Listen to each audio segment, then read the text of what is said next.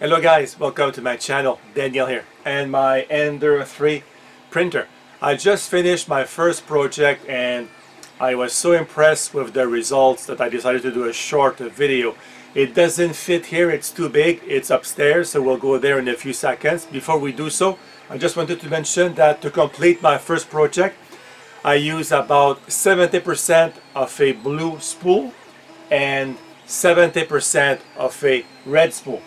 What you see in the background here is my second project I started last night. This will require about 6 spools of PLA filaments. So more on that in a different video.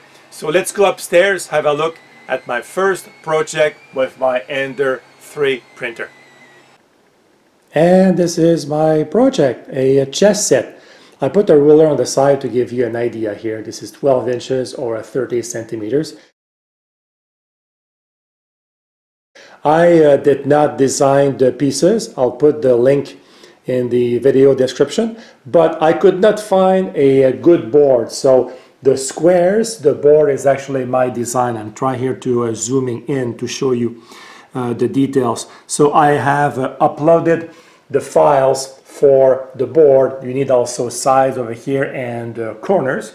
So I have uploaded the files to Thingiverse, and I'll put also the link in my video description. I thought I would show here what I did. The pieces are 6 millimeters in diameter, so I cut a piece of MDF board and I painted the sides black. And I just used the double-sided tape to stick the squares. It was easier to install than using glue, in my opinion.